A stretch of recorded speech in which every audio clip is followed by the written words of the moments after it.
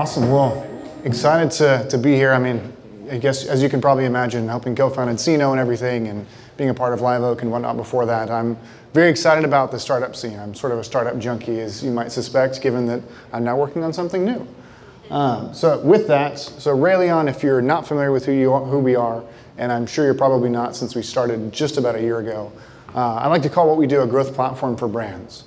In simple terms, we help brands increase their revenues, really by focusing on their existing customers versus more of what you'd call the top of funnel or sort of user acquisition side.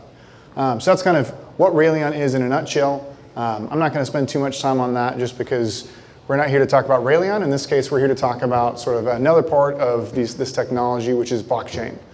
So next slide.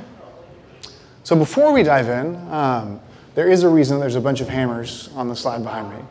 So when it comes to technology, one of the things that I always like to focus on is not the technology itself, but like what are we actually trying to solve here? So what often happens, right, is we talked about AI, we've talked about generative AI and Chat GPT and things of that sort. We're going to be talking about blockchain here, but these are all ultimately just technologies, right? They're all ultimately hammers, and a hammer is only actually valuable if there's a nail to hammer it into.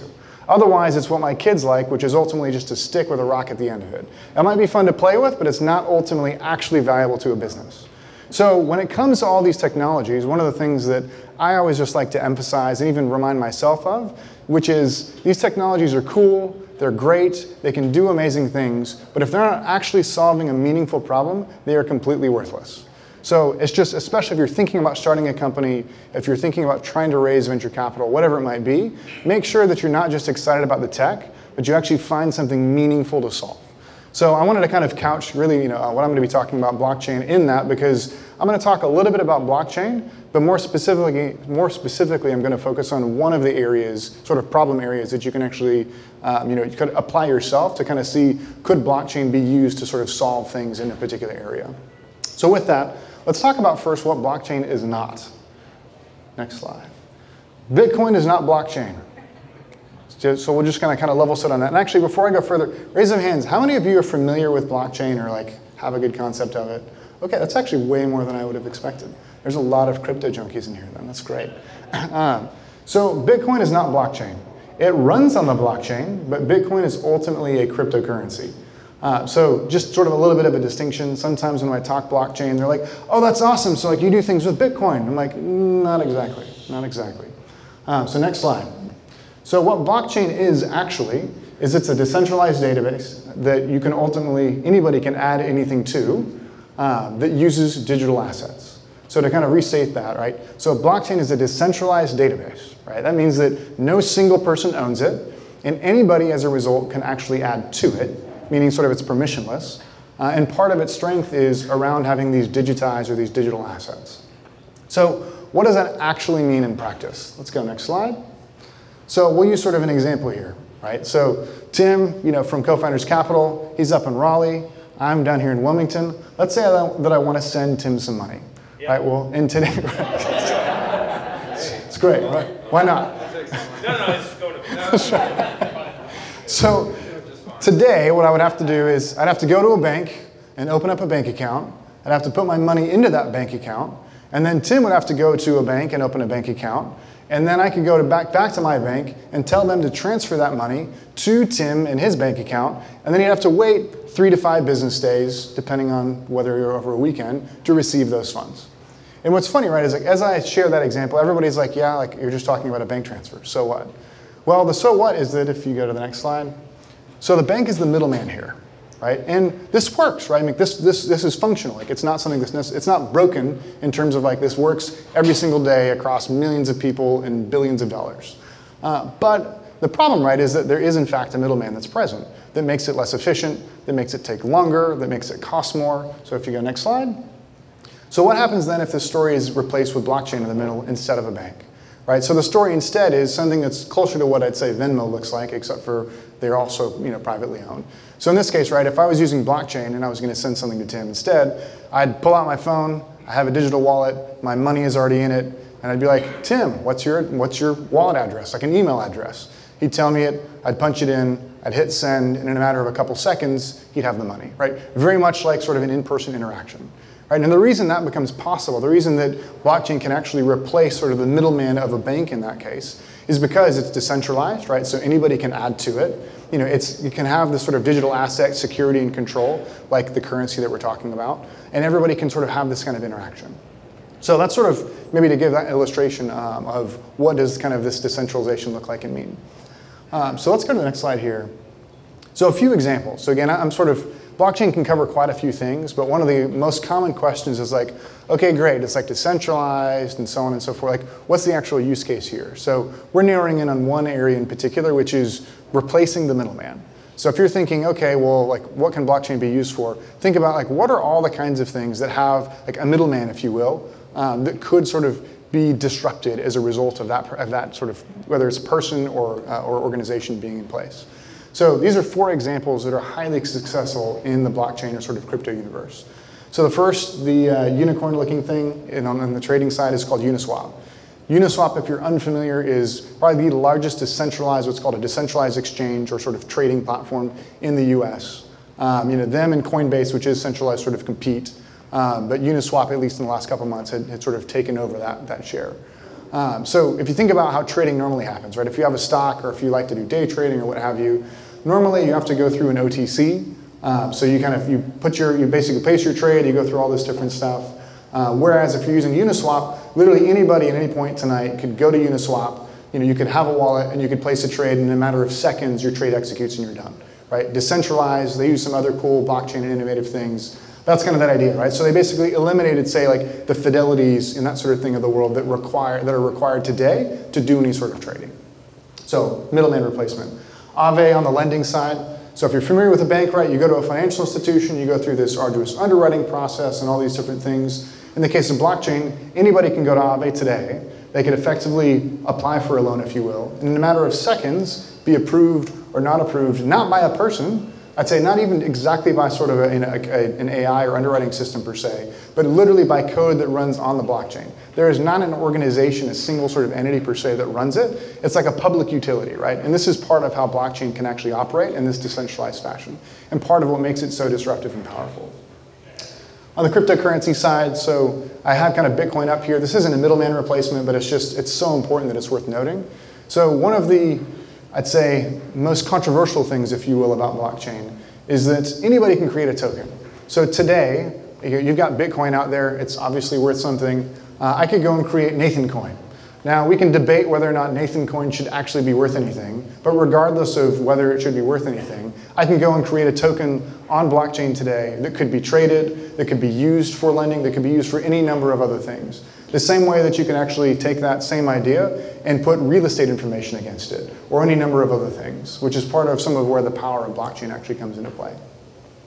Last one is sort of the art marketplace, so kind of last example on the middleman replacement.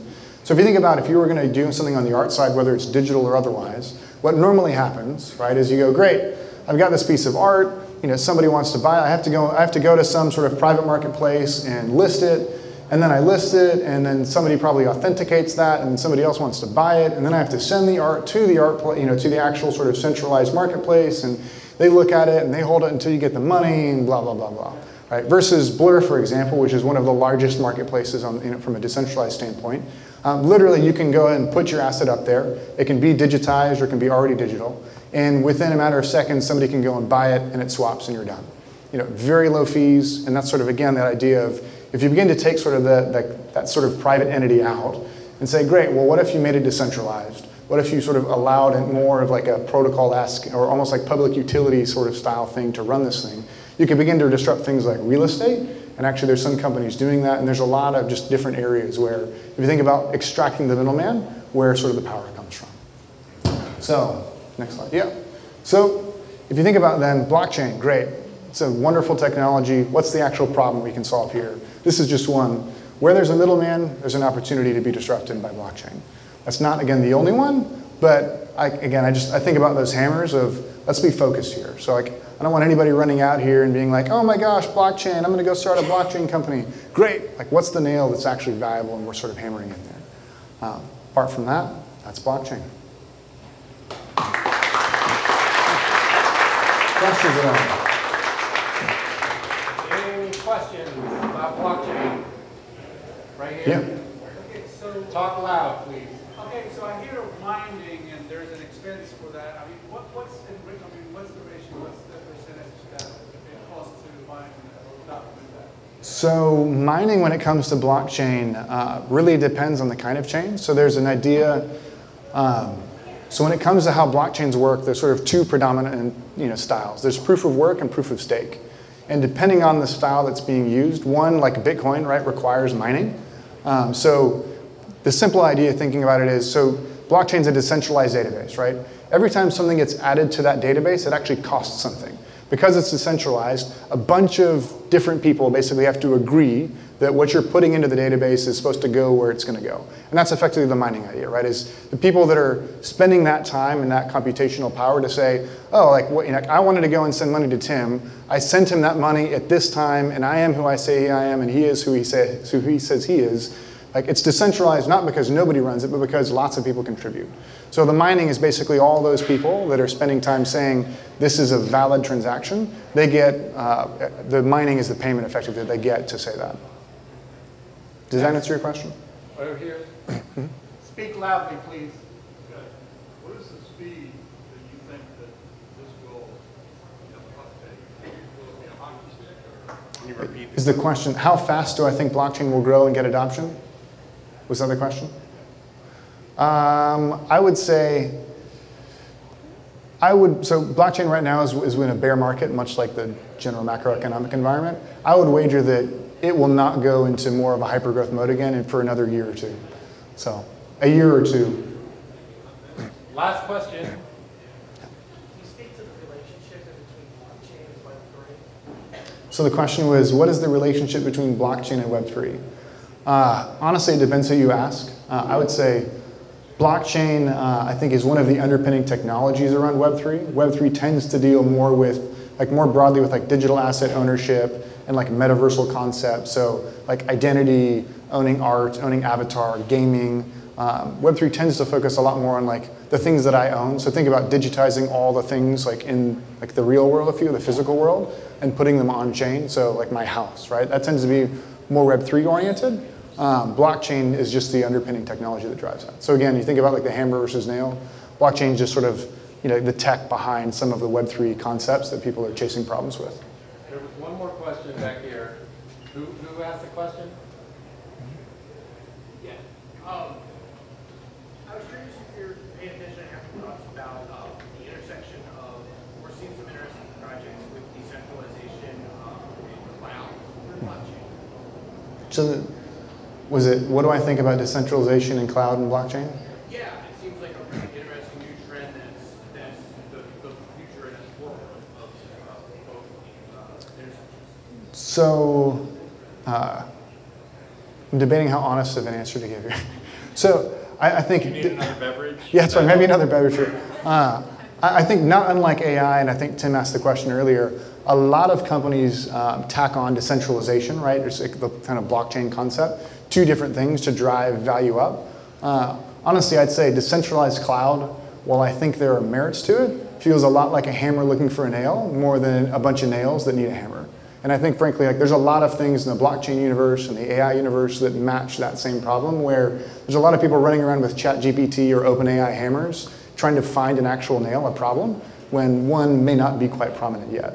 So it could be that in 5 or 10 years, that is more needed, but from a lot of what I've seen and having been a part of a big cloud company, I have not seen that problem particularly yet.